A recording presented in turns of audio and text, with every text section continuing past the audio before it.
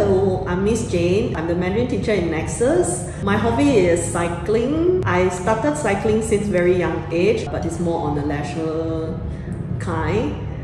But during the pandemic, because not much activity that we can do, so I started to do it more frequently and also cycling in more mileage.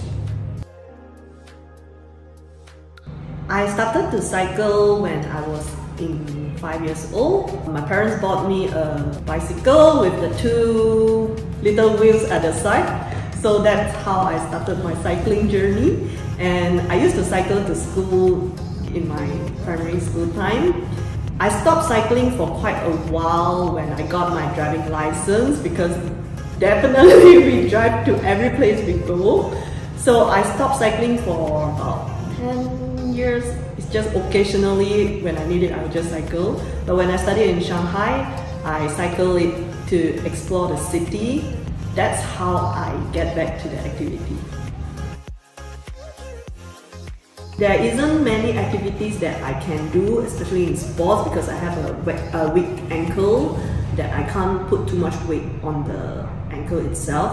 So I normally swim or cycling. I prefer cycling because I can enjoy the scenery along the route, and also I want to keep fit. So during the pandemic, I came to this organization to go part that they have this virtual challenge, which I find is very interesting. To accomplish the competition is not very difficult. So normally I will cycle around 40 km per week, which I realize compared to those professionals is definitely a very little miles, not many, but it keeps me a routine to do exercise, and I find that I'm more fit after pick up the cycling activities again.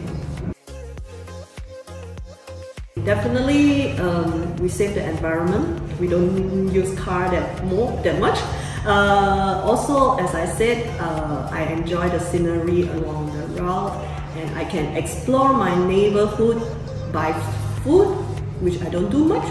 So I do cycling that to explore a new neighborhood, a new area.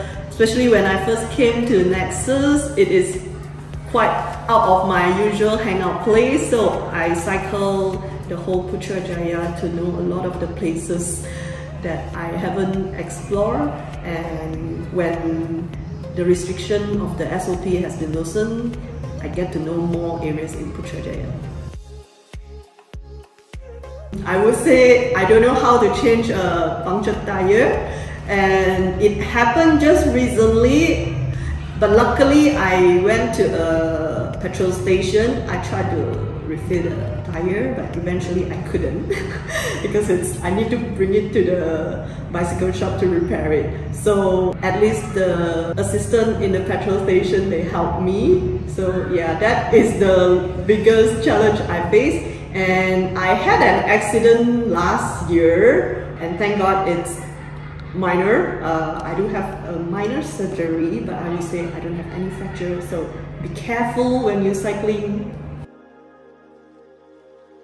So if you would like to cycle, I think we can start as a leisure activity instead of giving yourself a big pressure to you have to do like the professionals. I think as a leisure cyclist, it's quite enjoyable that you can do cycling like whenever you want and whatever mileage that you can do. So just to make sure keep yourself safe and healthy, with some knowledge of taking care of the bicycle, it's also essential. Thank you!